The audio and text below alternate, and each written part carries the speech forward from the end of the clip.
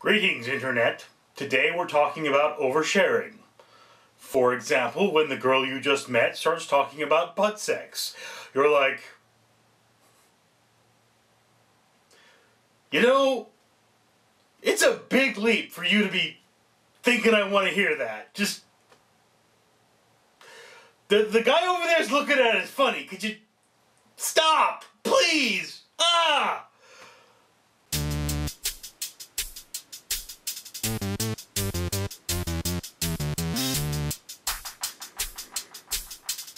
Alright, ladies and gentlemen, I am naked, therefore this is most likely a naked truth, and on this particular occasion, this topic was selected by a gentleman by the name of James Wisdom, who I believe is an anthropologist and teaches anthropology in jolly old England.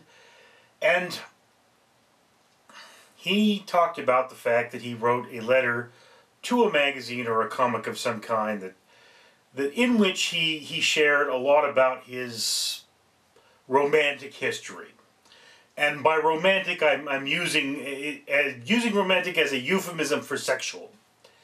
So yes, there is a lot this person talked about in this letter that I would personally not really want to read, because it's not something I would do for fun. But I mean, I am a person who has kind of had the reputation of being someone you could say anything to, because I mean, look, I worked with the homeless for 4 years. They talked to me about how they were molested and how they were prostitutes and how they watched their parents murder people and so on and so forth. So I've heard just about anything you could possibly think of.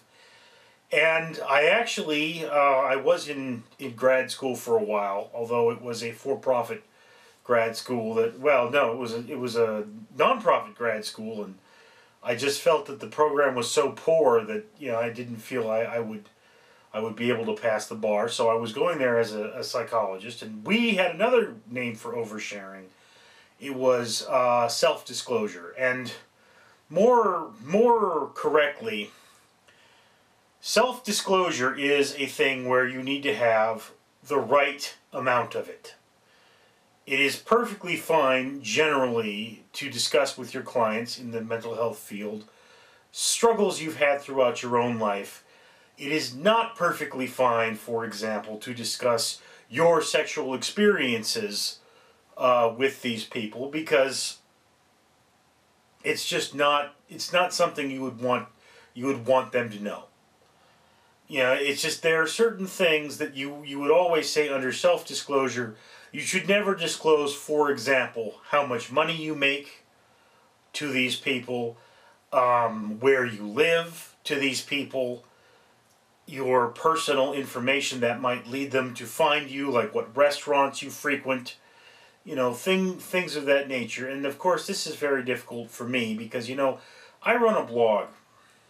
One of my many blogs is Richard Reviews Everything, where not only do I talk about the places that I eat, but some of these restaurants, there's only one of them. They're independently owned, and I will actually put down the address of this independently known restaurant so that people can go find it, because there's only one of them. And you know, it's one of those things that you have to do that. And of course, you know, I have another blog where I post my personal letters. You know, you'll see a lot of letters that I've written to my friend Cassie, of course, because it's letters to Cassie and other folks. And many of my my letters where I'm looking for an agent, or where I am applying for a job, and all these things. So a lot of my life is really online. I'm very open about who I am. Nothing is really left as a secret. But how much is too much? And again, it's like, you'll notice that I talked about in this beginning the woman who you've just met, who starts sharing with you things that are a little upsetting.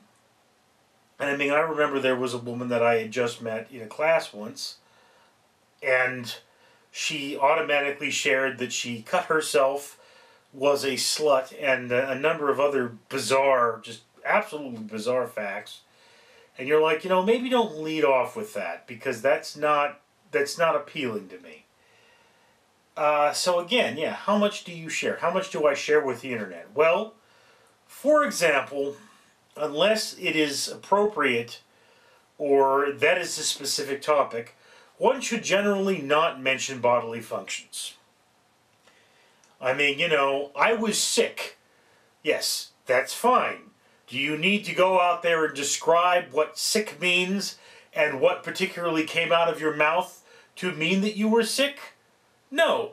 No, you don't.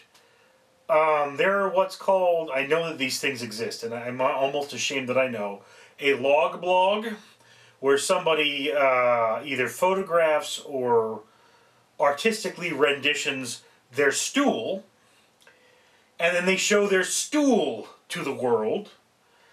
And this generally, unless you're that kind of a person, like if I were to do that, YouTube would actually make this mature content, so that's not appropriate. Again, see, here's the problem of, I live in a family of oversharing. And I could tell you things that my old man told me when I was 10 years old that traumatized me. Because I didn't want to hear them. It's like, you did what? Hey, dude, you're talking about my mother. I mean, you shouldn't be saying that, old man. You shouldn't be saying that. It's sort of like, I remember in Human Sexuality, which was a psychology course, the teacher comes out and says, it is not possible to masturbate too much. And I thought about that for a while, and I thought, really? Do the words, Dad, stop it, we have company over, mean anything to you?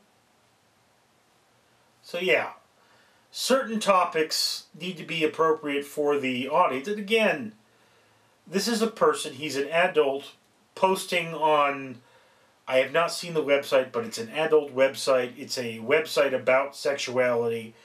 And if this person were a human sexuality teacher in psychology, them saying, many of these personal facts are completely normal. But it's like, as my human sexuality teacher explained, she said to the class there that one of the things that was not appropriate would be asking her about what she does with her husband or how often she does it with her husband, because that's just something we should really not know.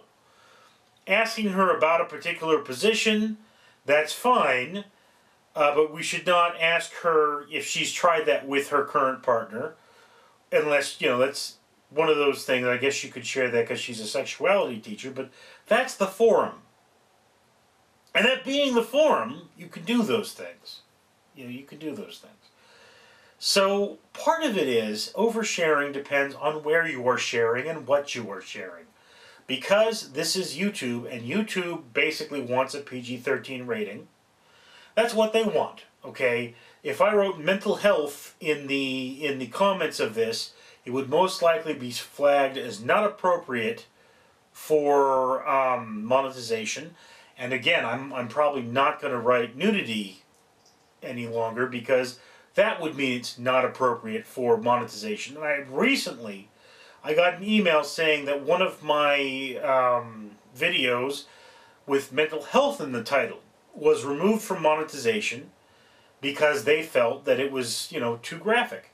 And this was just me talking. It's exactly what you're seeing now. So, that's one of those things. I mean, you need to, one, most important, don't disclose information that may be dangerous to you. How much money you have, where you live, who your significant other is, things like that should be kept to a minimum by nature. I have only when their spouse was a teacher have I had a teacher express, this is my spouse, in college. In high school, I had one person who definitely wanted me to meet his wife. I don't know why. But beyond that was always the boundary.